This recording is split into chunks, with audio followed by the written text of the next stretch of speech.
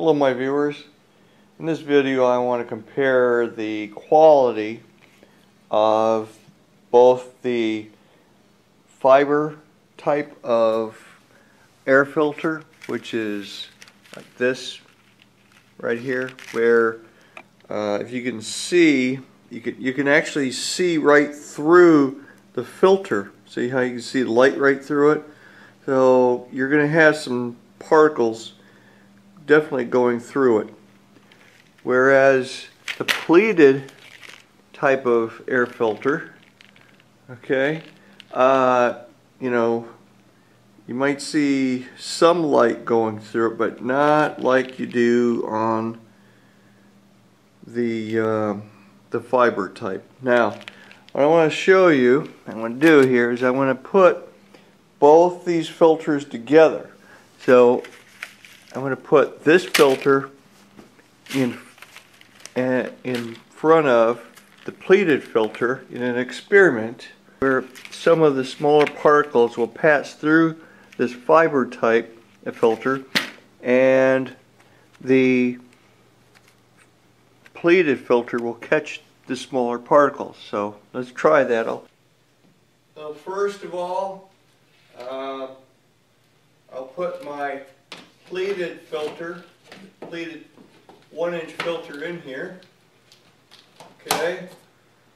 And then on top of it, I'm going to put the fiber type, and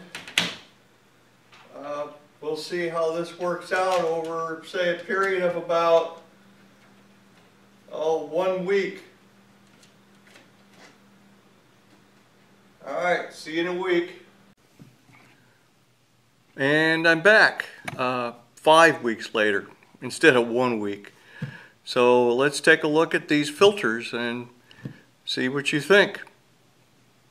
Okay, well, now I'm taking out the fibered filter, which is pretty much just a rock collector, and the pleated filter. Now let's see what we have here. Right after 5 weeks, the good old rock collector here, which is the fibered filter, has collected quite a bit of dust on it. You see, here's the back side. So the back side, of course, is cleaner than the front side that's collecting dirt, dust, rocks, whatever. And then here is the pleated filter, which caught more debris. Probably tell the difference here. That's the back side, and this is the side that was collecting dust. So the fibered filter is collecting the large particles, and the pleat was collecting the finer particles. So you see there is a big difference in these filters, really. So I mean, for the most part, the pleated filter does give you the most bang for the buck.